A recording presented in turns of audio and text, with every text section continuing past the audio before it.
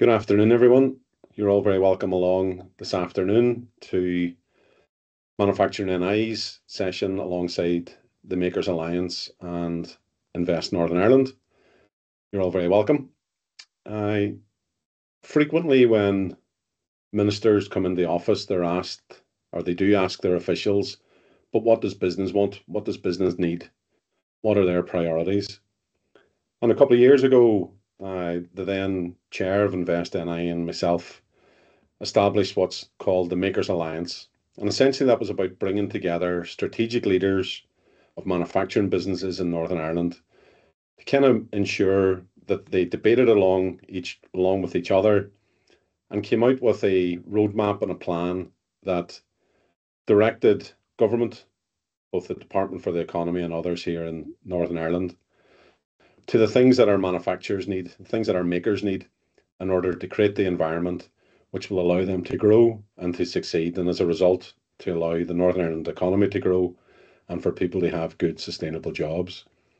Very pleased to say that this afternoon, joined by the joint chief executives of the Makers Alliance, Mark Nodder and Mark Huddleston, who'll take you through where we've got to in terms of the Makers Alliance, and specifically the new plan which has been developed and which has been shared with the Economy Minister and has formed part of his economic plan as he has his term of office over the next 3 years.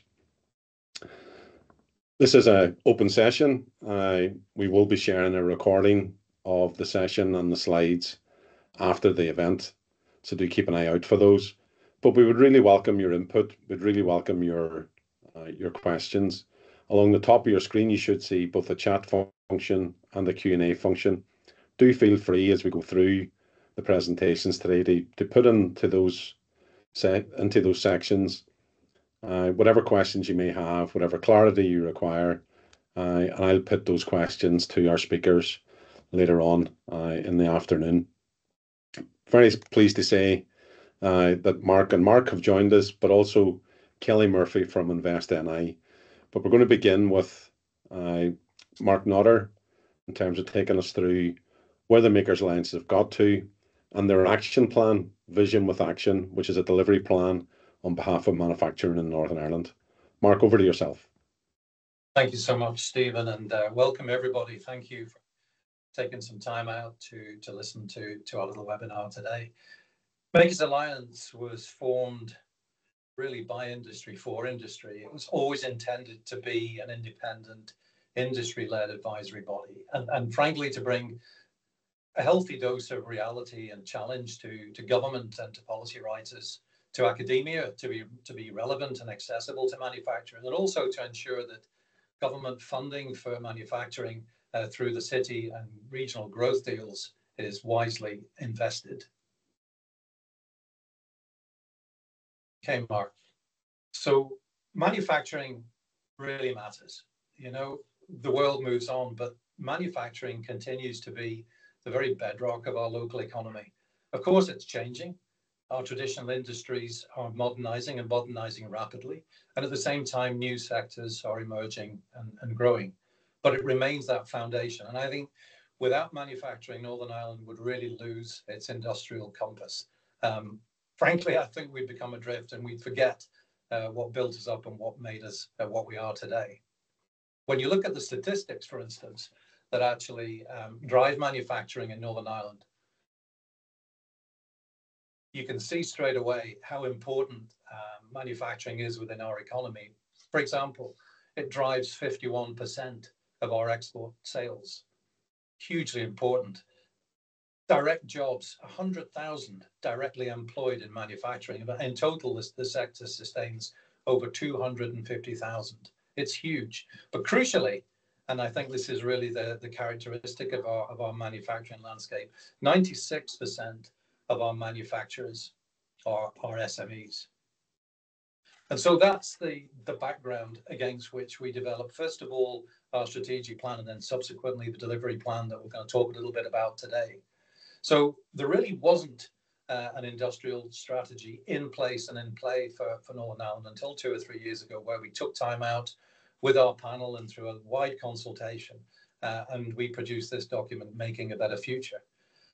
And what it really encapsulates is a vision of Northern Ireland as a great place to set up and grow a manufacturing business. So that's our aspiration, to actually see that there's a vibrant landscape for manufacturers, a real ecosystem of support with the aim of transforming productivity and competitiveness, and to ensure that our SMEs, remember 96% of our manufacturers are SMEs, all benefit from the available support that's coming on stream, including the new innovation centres planned through the city and regional growth deals. So in that strategy, Mark and I organised our thinking around 6 themes of skills and labour, competitiveness and productivity, innovation and technology, supply chain, energy and the environment, and infrastructure.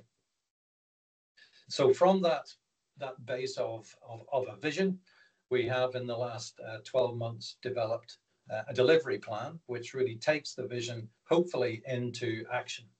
So this has been the next phase of our activity, drilling down into those strategic themes to a level where we can actually translate the need for action into very, very clear milestones, ownership, impact, and so forth.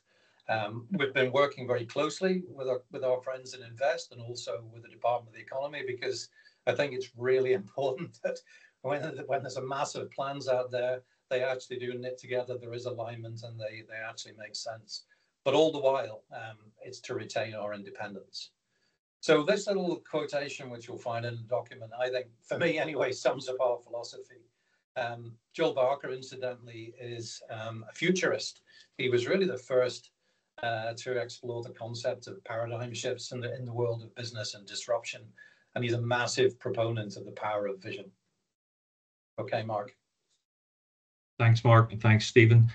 To just build on what Mark just said, then we have those 6 individual areas that we covered. What Mark and I are going to do over the next few minutes here is pass between each of them here, and just give you a quick insight into what each of them covers. And it is trying to build on that vision and action change in the world of manufacturing in Northern Ireland. But we can't do that without the input of industry. And what we did in preparing this document is test some of the thoughts that we had with our colleagues on the Makers Alliance panel and beyond that. And we will come back to that later on, because we're going to have to do that again with the next stage. These actions are very high level. They don't cover every single detail. And what we're just going to do now over the next couple of minutes is give you a flavour of 1 or 2 of the actions under each of those 6 headings. Starting with skills and labour. And across all 6, we had a vision statement. You can see it there on the screen in front of you. And we had a range of, usually with 5 or 6 actions linked to those there. And what we've done is try to identify partners, the impact, and the time frame that they're going to be carried out under. And as we move into the detail of the delivery plan of the next few months, that's going to be, we're going to look at resources, cost, and how we actually move those forward on the ground. So to give you an example of one that we think is critical to the skills and labour piece, is building on the collaborative network activity that councils, Invest NI, and the 3 key groups that have formed over the last couple of years.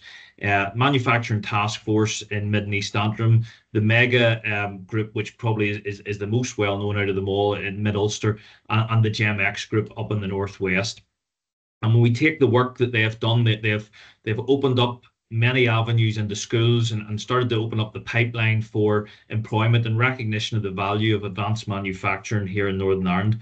And what we want to do is see those collaborative networks built on, grown, established in the long term, create greater gender balance in our sector, highlight the opportunities that there are across the sector, not just in the core technical roles, but the advanced manufacturing delivers so much whenever we look at the export opportunities, the need for sales and business development folk through to supply chain management. There is all sorts of different avenues and activities that can bring many from our communities in. And as Mark mentioned earlier, we're a very community focused business, and that links to wider activities that you'll see then under this particular area around skills foresighting and having industry driven training, where industry is at the forefront.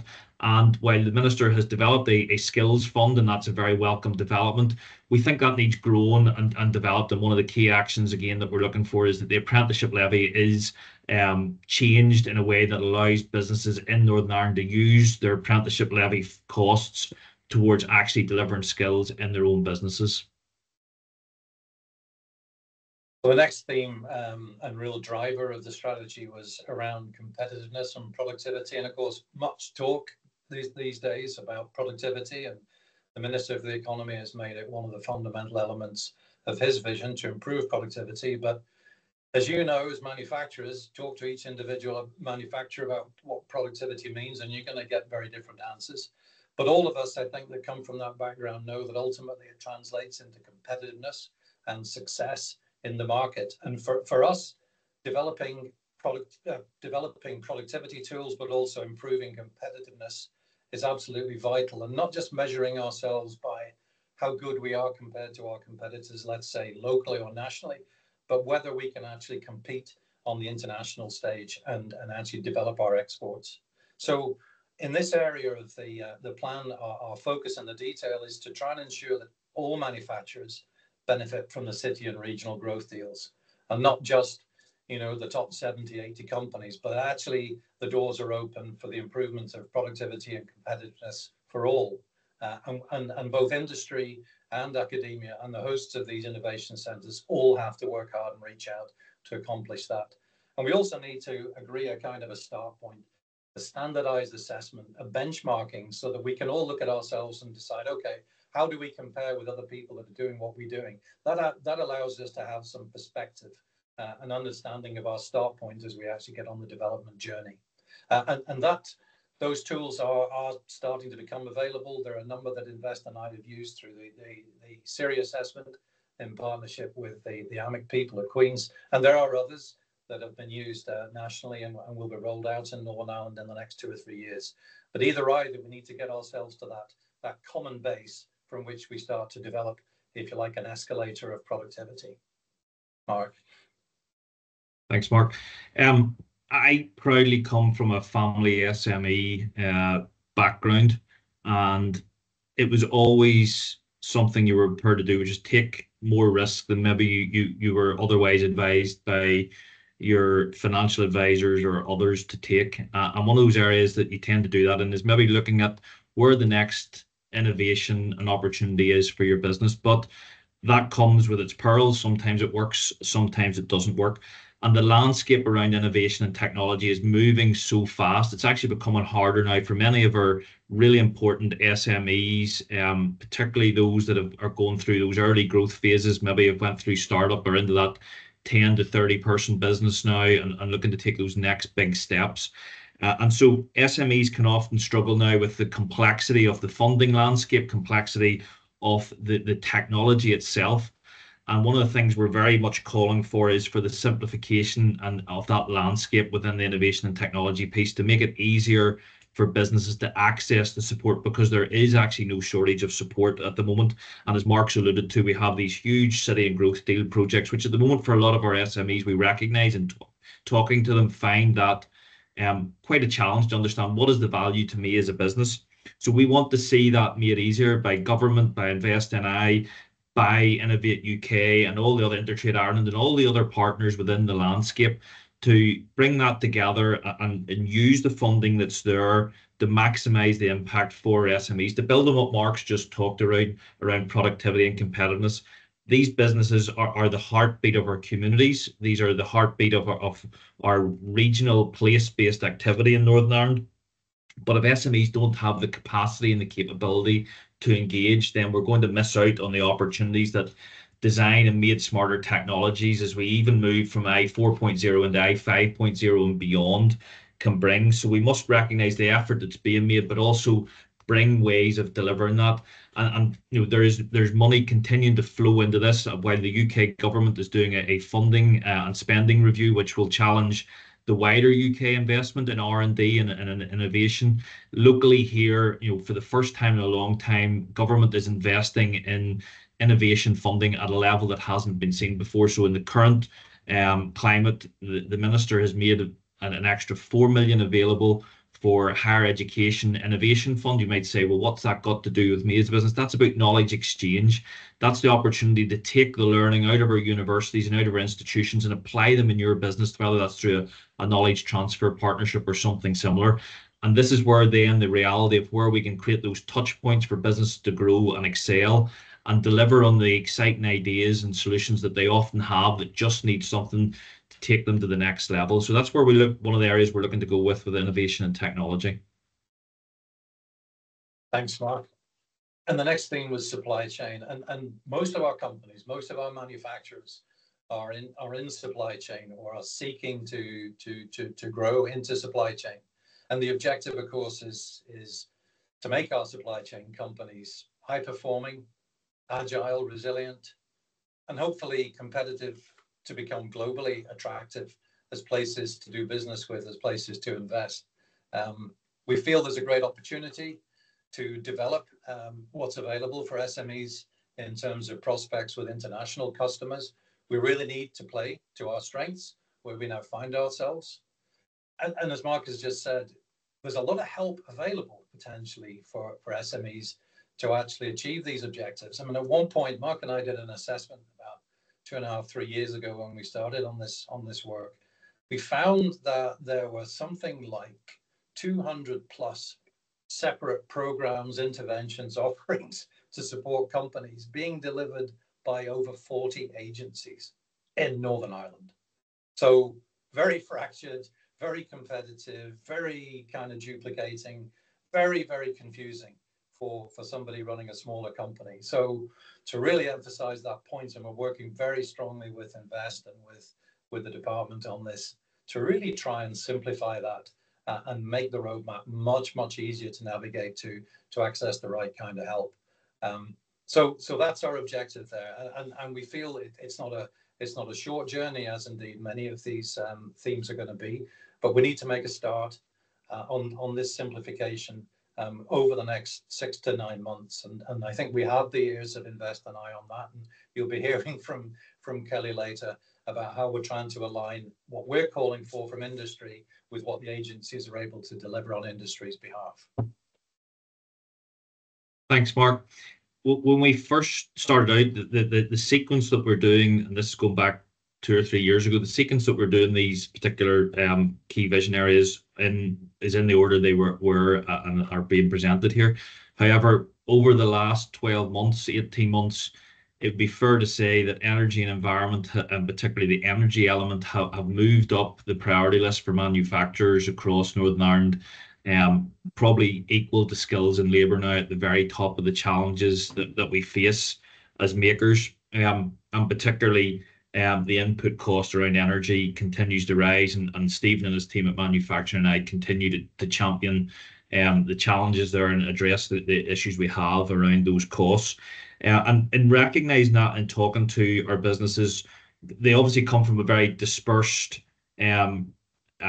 part of the province here and across Northern Ireland, and therefore not all are sitting in those urban environments or close coupled to other businesses.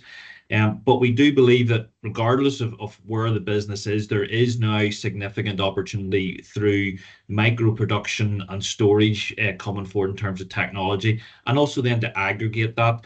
And obviously that creates certain challenges. Businesses that we've worked with and we know very well have put anaerobic digestion facilities in. They've put solar PV type capability, and some have invested in wind turbines and other renewable sources of energy, and have all been challenged in getting grid connection.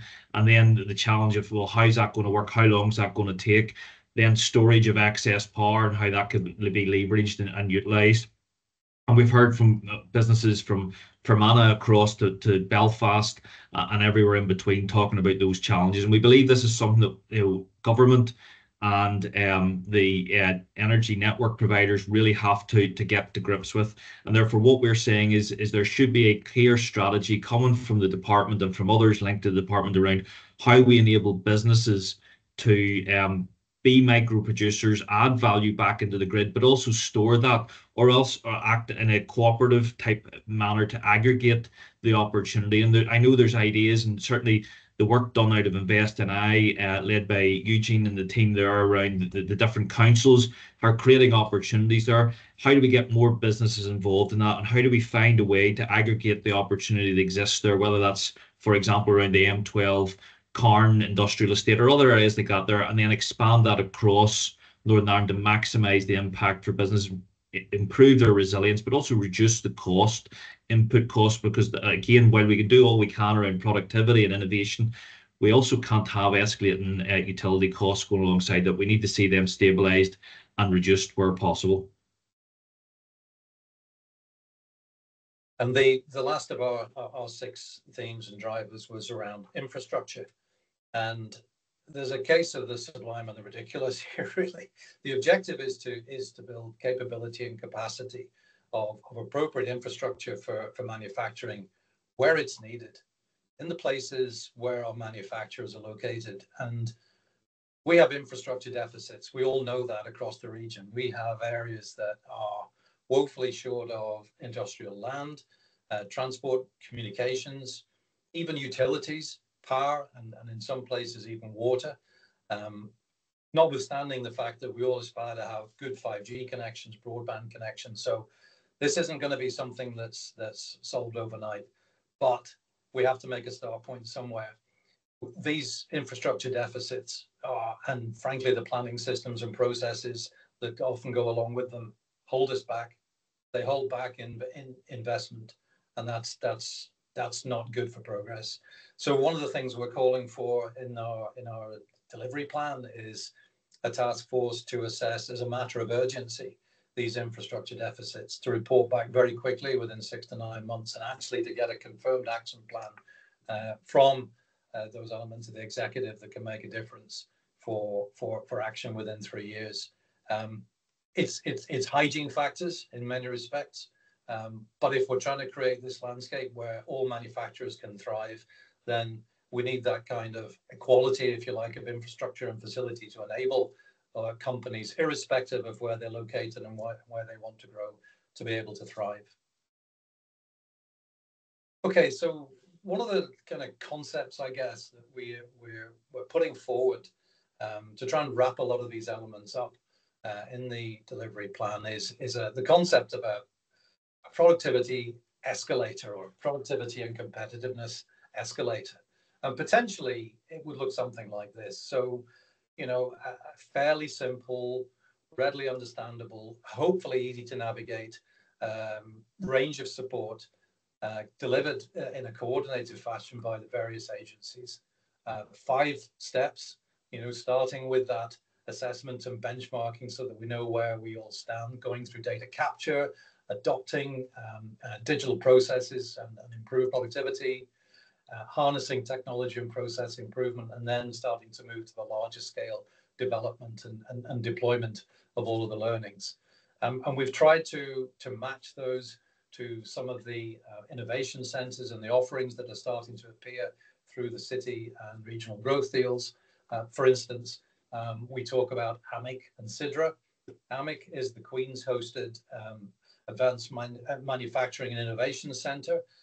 CIDRA is the Ulster University hosted Centre for Industrial Digitalisation, Robotics and Automation. And they both have a fantastic role potentially to play to enable our companies to move up this escalator. But along the way, there are various tools available through InvestNI. There are tools available at a national level. And there are already opportunities for companies to engage at all levels. And we recognise that not everybody starts on the first step of the escalator. Some will come to it with a degree of maturity, but this is something we all need to address. So building on what Mark's just said and given the insight there, we recognise that the businesses that we have talked to and many, many more that we haven't had time or the opportunity to engage with yet are working very, very hard.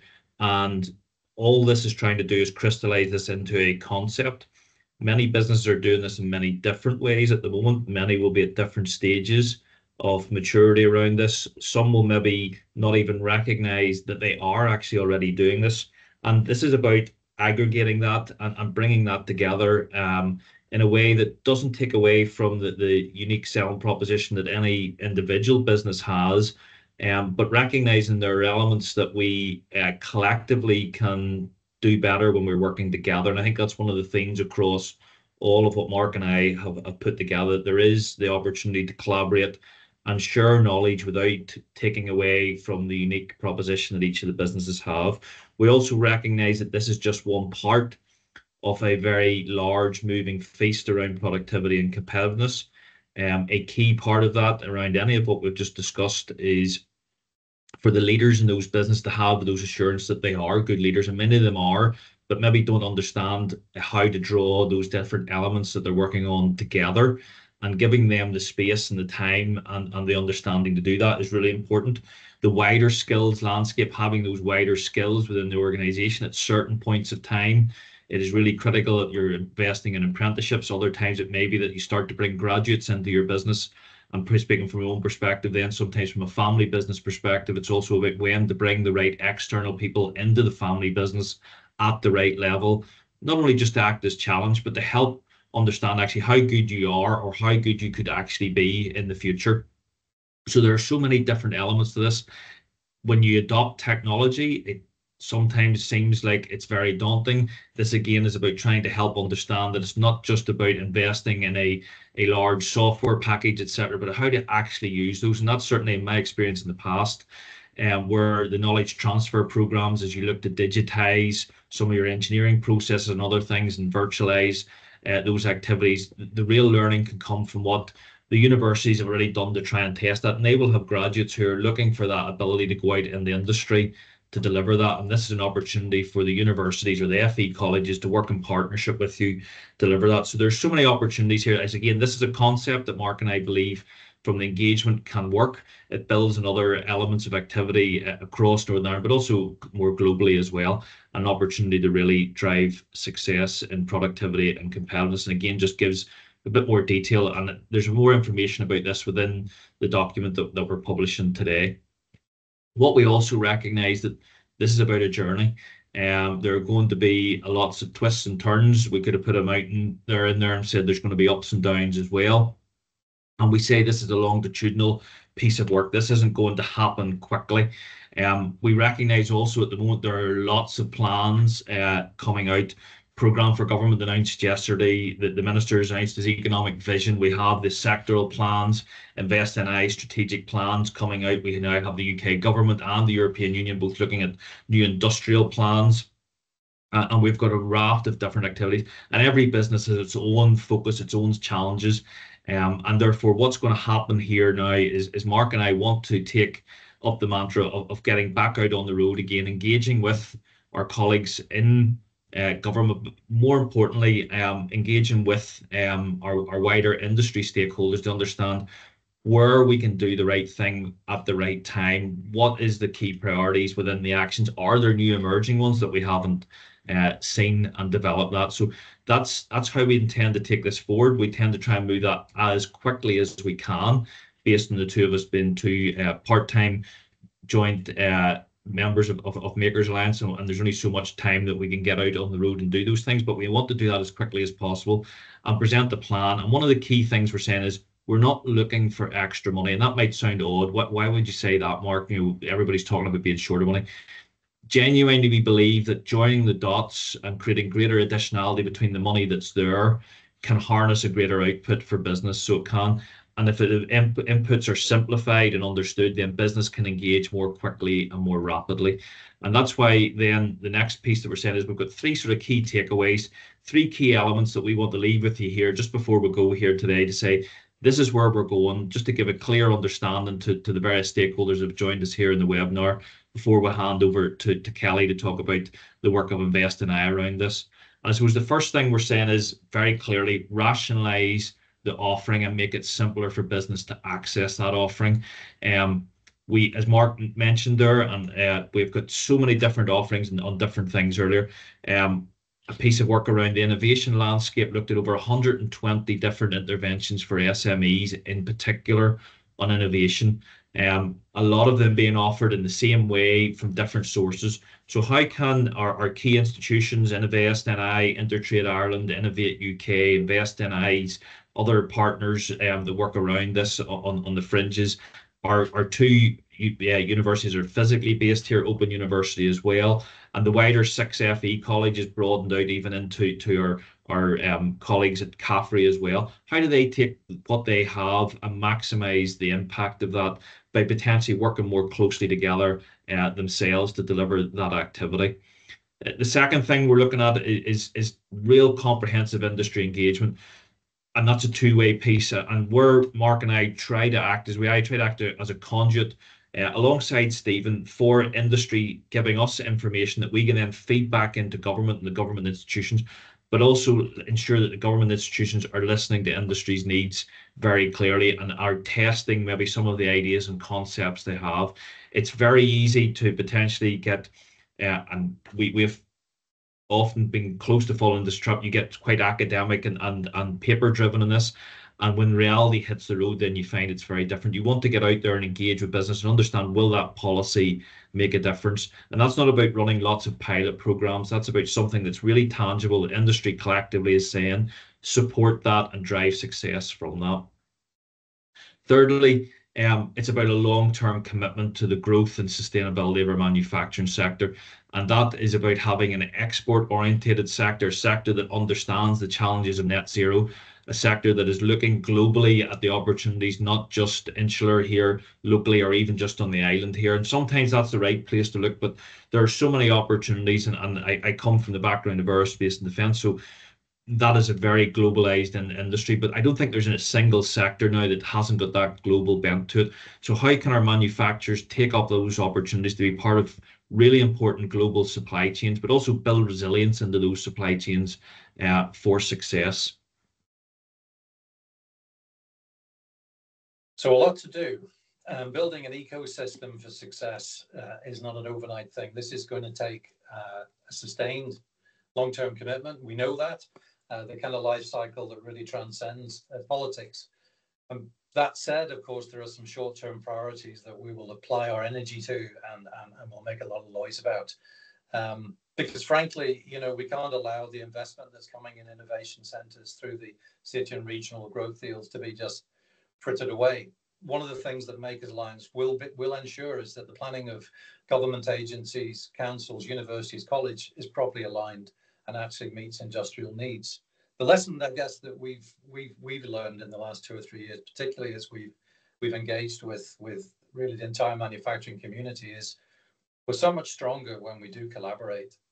When we as manufacturers share concerns, share problems, share potential solutions.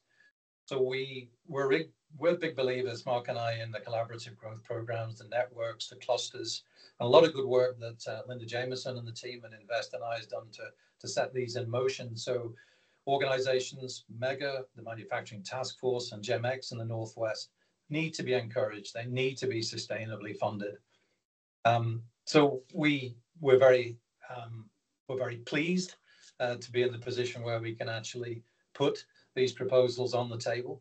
We really welcome the engagement of all of you in terms of taking them forward. Makers Alliance is not a closed shop. We have a fantastic panel, great representation from industry, a superb chair in the shape of Sir Michael Ryan. And of course, we've got membership there also from the 2 universities, from Invest NI. We have the council represented and Stephen from Manufacturing NI, but it's not a closed shop. And we do welcome engagement for all those who want to put a little bit of time and energy in towards contributing to the overall future for manufacturers. Thanks, Stephen. And I guess we're moving to Kelly.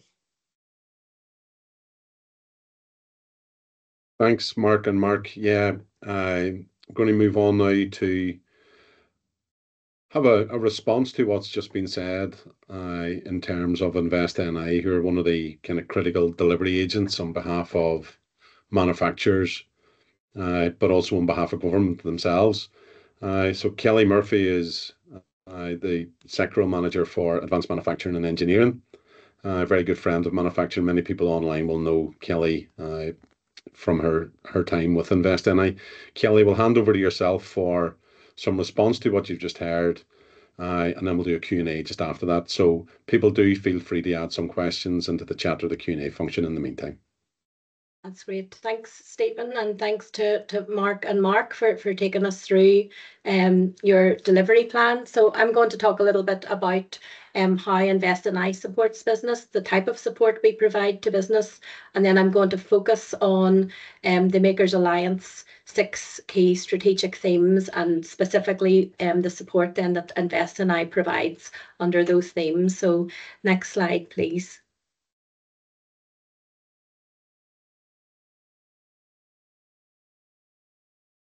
So we work directly and indirectly with businesses across Northern Ireland. Our approach to supporting businesses is based on 3 key elements. We provide information and advice directly and through a range of information services such as NI Business Info. We provide support to people wanting to set up their own business and help new and existing businesses grow and move into new markets. And we provide tailored support to businesses that could make the greatest contribution to increasing productivity, innovation and export growth in Northern Ireland.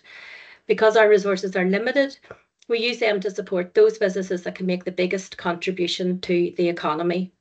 But regardless of the size of your business or the sector in which you operate, our business support team is on hand to offer free tailored advice and guidance, signpost you to the most appropriate startup support for your business, provide information on all of Northern Ireland's business support organisations that could support your business. And I have the telephone number on the screen, and you can also contact them through our website. So moving on to the support that we have for business. So to help your business compete successfully and function efficiently, we offer support across a variety of areas. Our support is tailored to your needs and includes advice, mentoring and finance. I'm going to focus here specifically on our extensive support for exporting, as we'll cover a lot of the other areas when we focus on the strategic themes of Makers Alliance. So Invest and I can support you throughout your export journey with research, guidance and assistance from our local and international exports located in Northern Ireland and in 24 locations across the world. Our in-market teams can provide tailor-made assistance to help you identify export opportunities and to navigate the challenges of entering a new overseas market. Invest and I's in-market trade advisors can assist with market scoping, lead generation, partner and or distribution research, client introductions, B2B meetings, inward visits to Northern Ireland. And I would specifically point you towards our website where you'll find the Spotlight on tutorial series, which provides information on key export markets that offer great opportunities for Northern Ireland companies and provides advice and support on how businesses can help enter the market with help from us and other stakeholders. And as well as export assistance and grant assistance, Invest and I provides a range of funding solutions under the banner of access to finance. Totaling almost 170 million, there are 5 funds spanning a deal size range of £10,000 to £2 million, which offer support to SMEs across both debt and equity markets. And full details of our access to finance funding is available on our website. Next slide, please, Connor. So in terms of advanced manufacturing and what that looks like within the Invest Northern Ireland family, as well as client executives on our regional office network across Northern Ireland, our multi-sector and our scaling teams, Invest NI's manufacturing client relationships are mainly managed through our advanced manufacturing and engineering division, of which I work. This is made up of 6 sector teams focused on our core manufacturing sectors: materials handling, aerospace and defence, road transport, construction, energy and power, life sciences, and of course their supply chains. The green economy team also sits within the division, as well as my role, which cuts across the wider AME division, as well as having a specific focus on our emerging space sector. So we'll now look specifically at Invest and I support offerings in line with Makers Alliance 6 strategic themes. We'll begin with skills and labour. So we've heard from Mark and Mark. Makers Alliance vision is growth through increasing the capability of our people, leadership development and the creation of a pipeline of talent to fuel expansion. Invest and I's leadership and capability solutions provide Northern Ireland businesses with the opportunity to develop leadership skills and improve the business for future growth. Through our various leadership programmes, there are 4 in total, including the newly launched International Sales Leadership Programme. We offer a combination of learning, challenge and support to help improve and develop your leadership capability in order to lead more effectively, to develop a more ambitious strategic plan for business growth, to create a more strategic and cohesive top team, to develop the capability of your people and operations, and to grow your business through innovation, investment, talent development, operational efficiency, and exploration of new markets. We offer free training needs analysis workshops, which offer advice on identifying the training needs of an organisation and also advise on how to develop, cost and manage an effective training plan. We have a wide range of financial support offerings for SMEs and large companies to upskill and improve skills for Invest NI client companies. We encourage companies to collaborate. We've heard how important collaboration is from makers. And our experience is that companies here are very good at collaboration.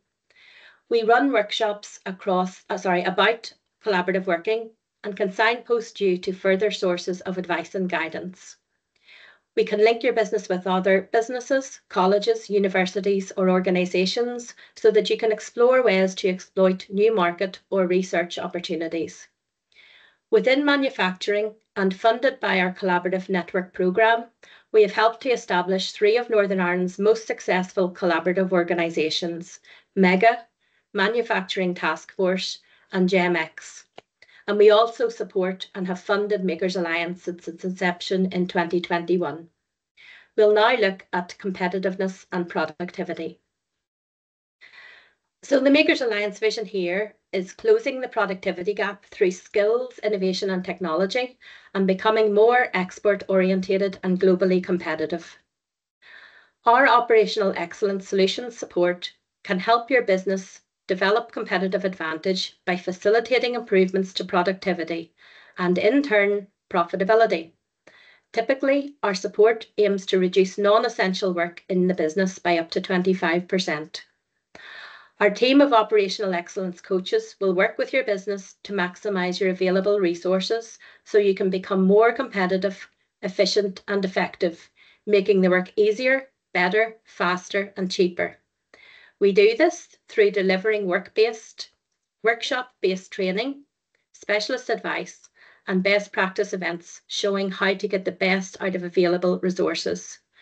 We help to identify and facilitate productivity improvement opportunities and projects, support your business's journey to embed a culture of continuous improvement, and we focus on developing your internal capability to facilitate sustainable improvements, helping you to integrate new concepts, tools and techniques that can significantly improve many areas of your business. The specialist advisory support is open to all Invest NI clients, and access to our online resources, general advice and attendance at some workshops is available to the wider business community. We'll now look at innovation and technology. So the Makers Alliance vision here is to be leaders in the creation and use of design and made smarter technologies, advanced materials, robotics and automation, enabling our manufacturers to compete in the international arena. Invest NI is committed to helping manufacturers increase their market share, scale up and become successful innovators. We offer a wide range of funding and solutions that could improve business competitiveness, encourage further R&D for your company and benefit the local economy. Some of our offerings are listed on your screen and you can find the full range of support on our website. If you're an SME and have an innovation project that could lead to the development of a new or improved product, service, business model or process, if it will create value in your business, produce new profits or help grow the business, then an innovation voucher could help support this. And our call for applications to innovation vouchers has just reopened and will close at 3 p.m. on Friday, the 27th of September. Our Technical Development Incentive Scheme provides local SMEs with funding of up to £15,000 towards the cost of technical service providers, that is test houses, product development, consultants, certification bodies, IP specialists, etc., to implement innovative solutions. Our experienced team of in-house technical advisors can provide guidance on a wide range of areas from quality management systems to IP, and industry and product standards. Our wide range of grant for R&D support can help develop your idea into a successful product, process or service ready for commercialisation. We can provide you with advice and support, which includes grant funding, to help plan an R&D project and prepare an application for support, to fund your R&D project, and support and advise you while planning for applications or applying for applications to Innovate UK and other funders. And we'll now look at supply chain. So Makers Alliance vision here is the development of high-performing, agile and resilient supply chains, which are outward-looking and globally competitive. Our supply chain solutions offering provides a three-step graduated framework of support. A team of supply chain professionals will provide specialist advisory support to help businesses identify supply chain risks and appropriate mitigations, reduce costs, improve competitiveness, identify supply chain opportunities, and develop supply chain capability. As part of step 3, financial assistance towards the salary costs of an employee dedicated to supply chain may also be available depending on the business's circumstances. Supply chain solutions support is open to any manufacturing or tradable service business which meets the following criteria. They're based and operating in Northern Ireland. They manufacture products or provide internationally traded services, have a total supply chain spend of at least £100,000 in one of the last 2 financial years. They can be able to demonstrate how your supply chain has been adversely impacted due to a disruption in production, sale or distribution of products, and have or will reach a turnover of £250,000 per annum in the next 5 years and achieve at least 25% of those sales outside Northern Ireland. And we'll now move on to energy and environment. Makers Alliance vision is to harness our natural resources, develop and improve technologies, and work with partners to deliver sustainable manufacturing and environmental improvements. We provide expert advice to Northern Ireland businesses to help develop business-specific waste management strategies. Our tailored advice, support and funding can help your business operate more efficiently, minimise waste, reduce costs and improve your impact on the environment. Support includes Energy Efficiency Capital Grant, which offers support to buy and install energy efficiency equipment.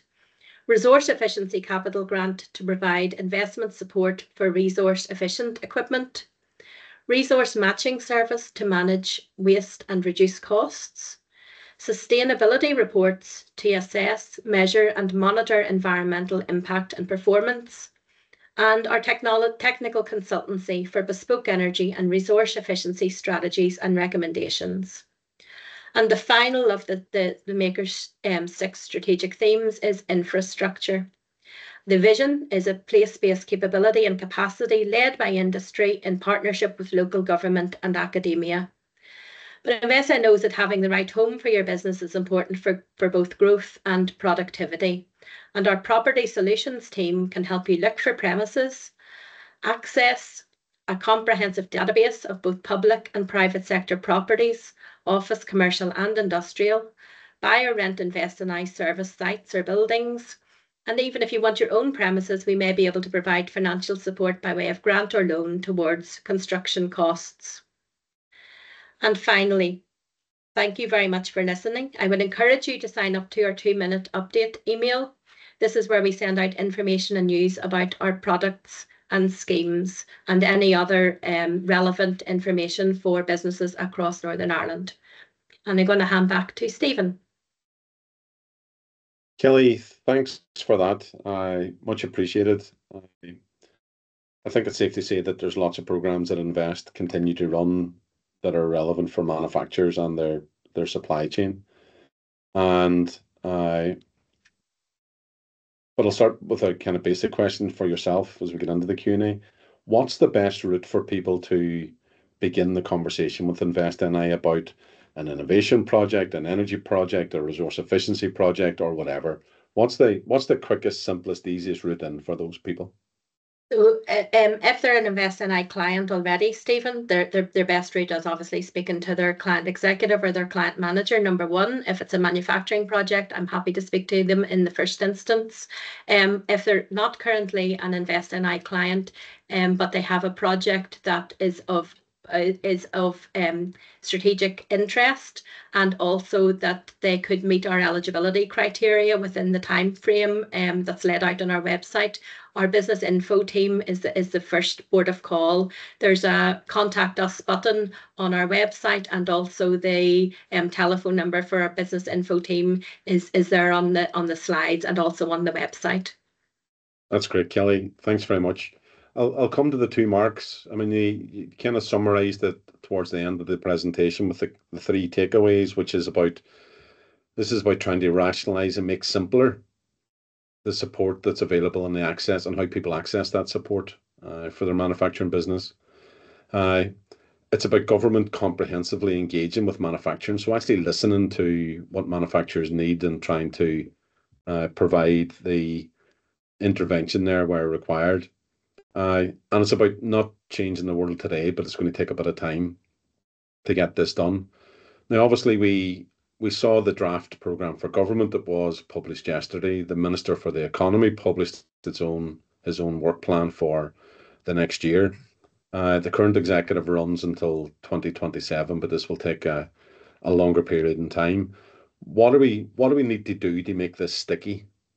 Bearing in mind we could have a new minister in 2027, etc., etc., etc. What do you think that the Makers Alliance has done here with this report to kind of make this long-term commitment one that will actually stick and the environment improves across that long term? So I think one of the things that the minister has definitely a key priority on, and Stephen, it's part of the reason you created Makers in many ways, was that clustering effect and the importance of clusters. And back in the day, Kelly and I were both involved, particularly in the aerospace cluster, and how that led to significant growth in our aerospace sector in Northern Ireland. We have key players in Spirit, soon to become Airbus and possibly Boeing. We have Collins Aerospace in Kilkeel and Thompson's in Portadown, and then the vast cross sector of businesses in there. I think if we can harness the breadth of the whole advanced manufacturing sector here now as an engine for economic growth and get that message across and keep that message to the forefront with officials and our politicians, then that's how it becomes sticky. That acts as a magnet then, I think, in many ways, to attract talent, to attract capital into the sector, to attract researchers, which are so important through to the new companies that we'll need, whether that's local generation of new companies. And then we've got the building and the collaborative networks that we already have. How do we scale that? How do we accelerate the activity aimed at innovation and growth that's actually creating an impact for those businesses, and deal with those common challenges that we have? And I think if we start dealing with those common challenges, and that goes back, Stephen, to one of those early mantras you had around business rates, when we find those things and work together on them, as Mark said earlier, we're much stronger. And you've been a key advocate of that, and many on this will recognise that and other activities. And I think when we find those 2 or 3 key things here, and that's what we're going to do, well, we've got lots of actions in our plan here, and everybody will get to see them here. It's finding those critical ones that are going to move the dial here, and we can all get behind together, are going to create that long-term impact and ensure that this sticks and has that lasting impact that we're all looking for. Mark Nutter, sorry, go ahead. It was just really to add, Steve. I think Mark's nailed it there, but I think a lot of what this is about, and you've led from the front many times. We need to raise the profile of manufacturing in many respects. Hopefully, the strategy and the delivery plan and the existence, if you like, and the energy of Makers Alliance will continue to do that. But it's really sometimes it's about getting in the face of the people who hold the purse strings and make the decisions and shape the policies. And let them not forget, if you like, that there is a manufacturing bedrock to our economy, unless their eyes are sort of on other prospects. And I think, just to emphasize Mark's point, the 3 clusters or collaborative networks of GEMX, Mega, and Manufacturing Task Force, they're testament to what can be achieved when like-minded companies come together and address problems and challenges, and they gradually become self-sustaining. There's a momentum that once people gather together becomes unstoppable. Mark and I had the pleasure of meeting the chief technical officer from an organization called NGen Canada, And this is one of 5 super clusters, to give it its proper name, in Canada. It was set up a number of years ago under the Trudeau government to do just what we're trying to do, to actually create that ecosystem, that landscape where everybody can thrive. And 5-7 years on, their accomplishments are really quite staggering. So there's a lot to be learned from case studies and examples elsewhere that we can draw inspiration from. But it needs everybody to get engaged. We can't just wait for the minister or for government to take the lead. Industry itself has to avail of the opportunities that are there. We all need to engage with the innovation centres. We need to take the opportunity to collaborate when these networks are set up. And I think that way there is that real coalition of manufacturers that comes forward. And I think you do create this kind of bow wave then, and it does become pretty much unstoppable. And I think that's wise advice. We've seen it during COVID, whenever people, given the existential issue that we were facing as an industry and as an economy and as people for some, that all the old suspicions fell away really quickly, and people ran towards collaborating with each other, ran towards supporting each other as manufacturers, etc., etc., etc. And sometimes we look to government to solve all our problems, but perhaps the problem is easier solved internally by the actions that we would take ourselves as businesses, or with our neighbours or colleagues in similar sectors or similar industries. So it is a case of trying to ensure that we do break down those suspicions, those worries, those concerns. There's a terrible thing in Northern Ireland about never drive a better car than your boss, but that's really talks about trying to show, don't be showing off your success, don't be showing off how good you actually are. We're very poor at doing that. We're in other parts of the world who we buy and sell and beat every single time. They're very overt at actually talking about how good they actually are. So the solutions could be just next door, or could already be within our businesses. I was going to ask you a question just about, will this make a difference? I know it'll make a difference because it's been written by manufacturers themselves. So this is the things that they want and what they need delivered. But who will be doing the delivery? We've talked about businesses themselves doing that. We've had a really good presentation from Kelly in terms of the support that Invest in I can provide. But in terms of those kind of 6 key themes, where do you see those delivery, those people being responsible for delivery being? Who's going to ensure that stuff around energy or people and skills, etc., etc., etc., are actually, those environments are created that allow us to be successful? So I think when you look at the delivery plan, or when people actually take the trouble to have a look at some of the detail, and it will be available to download from both Invest and hopefully, Steve, from your own website very shortly, you will see that when we actually get toward the end of the document, for each of those themes, there's a fairly detailed action plan. It is prioritized. There are 5 or 6 crunchy things that we think need to happen in each case.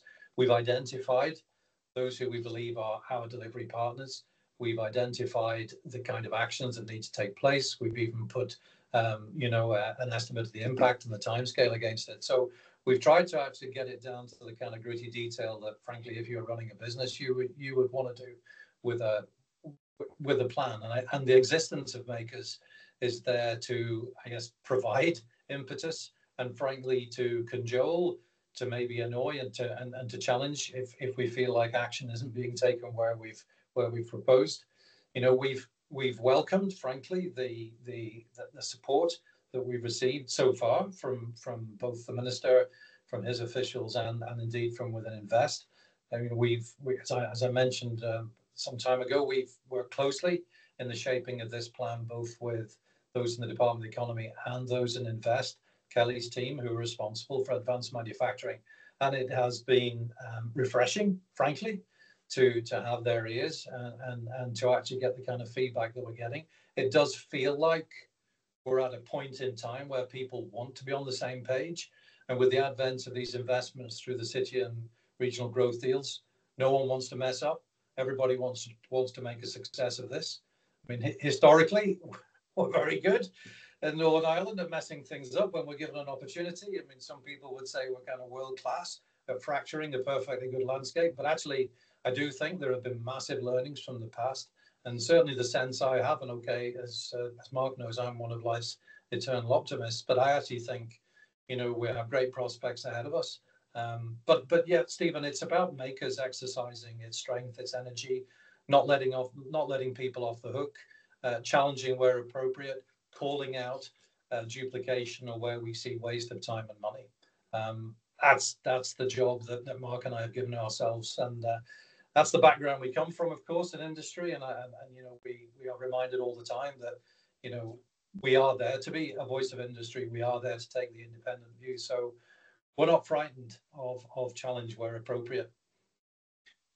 Stephen, just to add that, two quick things. One, there will need to be a culture change in how people partner, and that's why we keep emphasizing the collaborative piece.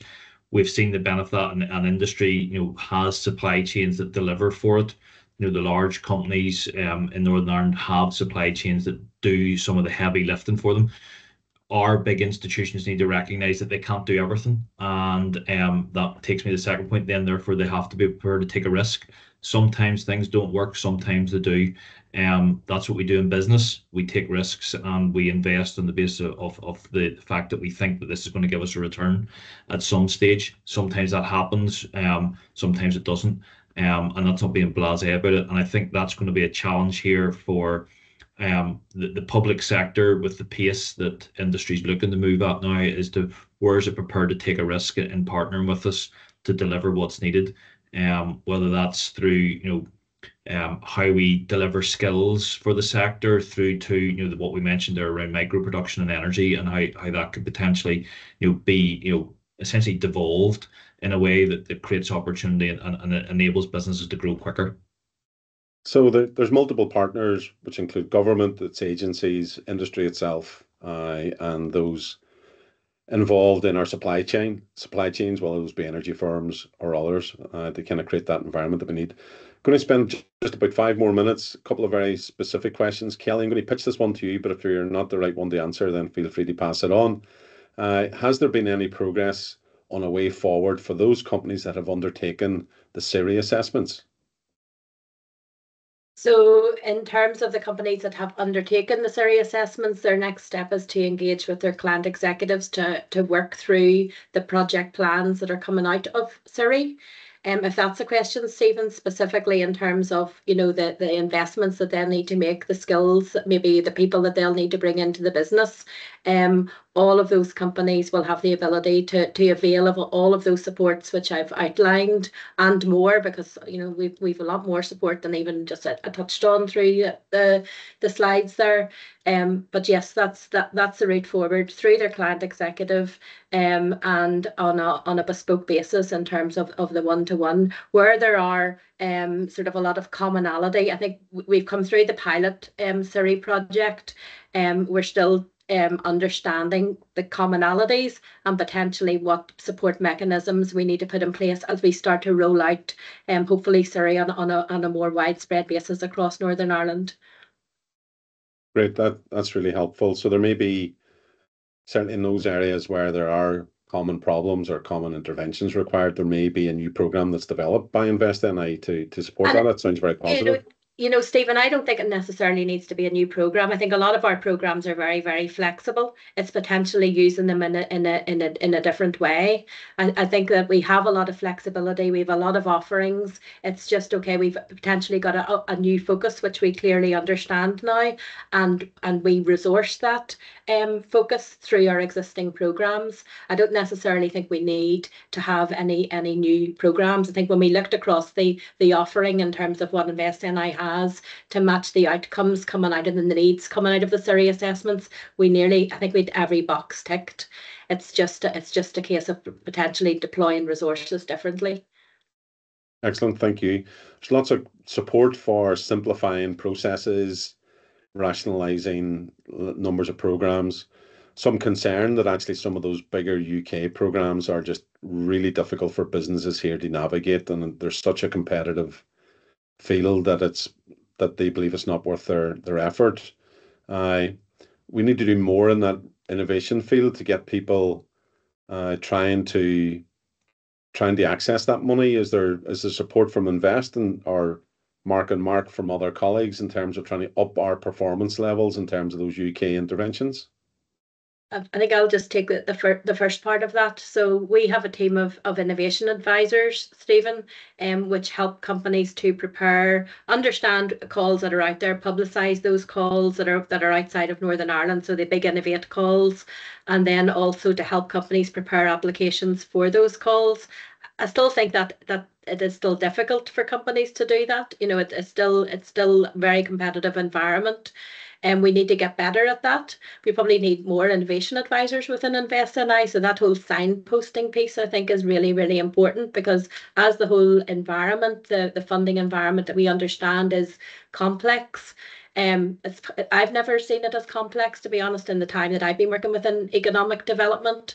So that signposting piece and that understanding from an InvestNI perspective of what's out there and specifically how it can help companies is very much needed. We are looking at our own programs in terms of rationalizing them and making them more simple. A lot of it is around messaging rather than the actual programs themselves. A lot of it has been able to maybe couple them together and provide, you know, a clear message as to where companies should be signposted to, and when it's right to signpost them to those programs. And from a maker's perspective, Mark, if you've anything further to add in that area. We have a very specific action we've flagged around that, Stephen, which is that we believe, and it builds on what Kelly's just said there and some of the points she made there, that additional support is needed to exploit the funding that's available. So whether that's some of the organisations that are currently offering support moving away from being supporters to actually enabling the businesses to access the wider funds, there's a challenge. You know, we have been historically poor at accessing wider Horizon Europe funding and UKRI and Innovate UK funding. We can do better, and it's shown that when businesses, you know, do get the right formula for making an application there and the right support, they're winning, and then we punch above our weight. So it's about, and you know, whether this is for InvestNI and Intertrade Ireland to work in partnership together or others, but I think there's something there we can do to make sure that our businesses have that opportunity. And we've put in there that there should be some sort of partnership structure within 2 years of various organisations working together to leverage and enable those businesses to access more funding. And that's not about creating specific Northern Ireland funds, because in a wider UK landscape, we have Metro Mayors, we have 2 other devolved nations, all pushing different agendas and different activities there. So we're one part of a landscape, but we can do better there and should be doing better. And a lot of it comes down to just giving the right support around writing applications. Or not, that sounds overly simplistic, but it actually is something that keeps coming across time and time again. Very practical support. Last question, and then I'll finish with a comment, I suppose. In terms, businesses can't grow unless they have access to good, skilled people and labour. It's the single biggest issue that people right across manufacturing talk about, but not just manufacturing, other industries as well. What's the Makers Alliance recommending here in terms of that skills environment? Do you think that there's an open door in terms of changing that environment with the department and with the minister, or do we just have to leave this to businesses themselves to try to resolve? If businesses are left to themselves, or if the academic and vocational institutions are left themselves, then we'll get a suboptimal solution. I personally believe, I think what Mark and I are recommending here is that businesses in the driving seat, Stephen, that we have that voice to lead that. How that looks or how that develops could take many different forms. We're suggesting potentially a specific manufacturing subgroup to the Skills Council. That would require probably the Skills Council to be reformatted or have certain strengths in different ways. We're also saying, look, industry needs to have a greater input, as Mega has had around the development of degree apprenticeships and the future of the wider apprenticeship structure. However, companies are generally best placed to do that sort of last mile training. Every business will have specific and different needs, and they have to be enabled about that. And that's where we're talking about, you know, where the value, and we want to have a real serious conversation about a learning factory. Is a learning factory the right way to do this and move this forward, either on a large scale aggregated basis or in smaller bases within individual sectors or individual businesses? The colleges will have a key part to play. The universities will have a key part to play. But technology is moving very fast, and if businesses are the ones that are making those big investments and the long-term investments, then the training is probably going to be best take place in those businesses. But there are going to be cost-cutting pieces of skill set. There's going to be problem solving skills. There's going to be data analytics skills. There's going to be the basic use of AI, the basic use of robotics that they can learn outside the business and then be business ready. And that's probably what we're looking for from our colleges and universities, folk that are business ready, that are employees that are ready to step into the workplace. They won't have all the technical skills. And then how does government and industry work together to deliver the technical skills that are needed? Thanks, Mark Nodder. I'll finish with yourself. How would you like people to engage with this report that an action plan that you're publishing today? Where can people see it? And what actions would you like to see our manufacturing community taking on the back of this? Thanks, Stephen. We'd like everybody, hopefully, who's attended today, and maybe we'll share with the wider kind of manufacturing community, just to take 20 minutes or half an hour to have a look at the document. It's not a big read. It's I hope in fairly sort of short, simple, pointed terms. You'll be able to download it from Invest and I, from hopefully your own website, Stephen. And we're in the process of setting up a LinkedIn page. In the meantime, you can grab a hold of Mark or I through LinkedIn. We both have profiles online, so there's a number of different ways you can get yourself a PDF copy. And we've got some hard copies that are in store at Invest and I. So lots of ways we can actually get the document to you. Hopefully the document does resonate with people. I mean, we didn't set out to achieve, let's say, academic perfection with this document. We tried to bring the industry view, the industry influence, hopefully on those in government and other agencies that are actually writing and shaping policy. We will continue to act for industry along with yourself, Stephen. We will supplement, if you like, your voice with some of the ammunition. With the help of Michael Ryan and the panel, we'll call out things that we feel are inappropriate or wasteful. So in that sense, the work is only beginning, and it is. We recognise this as being a long-term journey. But frankly, the more people we can get on board in whatever shape or form, the better. We would love to see the clustering activity of Mega GemX and the Manufacturing Task Force increase, and maybe other places and other sectors try to actually form similar kinds of networks to create that momentum and that sort of bow wave. But yeah, we're not a closed shop. We're very open. So anybody that wants to follow up on these conversations can reach out through LinkedIn or through your website or through Invest, get themselves a copy of the document and become part, hopefully, of this change process.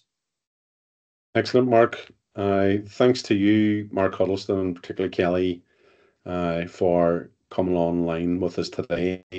We will share the presentation. We will share the recording. We will share the document when there's a link available for us to do that. We continue to play a very active role in the Makers Alliance. We're keen to do that. I think it's been very valuable work to date. Part of that change process means that we all run towards the actions that are required and hold to account those that we need to hold to account to ensure that delivery comes through. Thank you all for joining us today. We'll share everything, as I said, after the event, and best of luck with the rest of your day. Thank you. Thanks, folks. Thank you, everybody. Thanks, Bye. Stephen.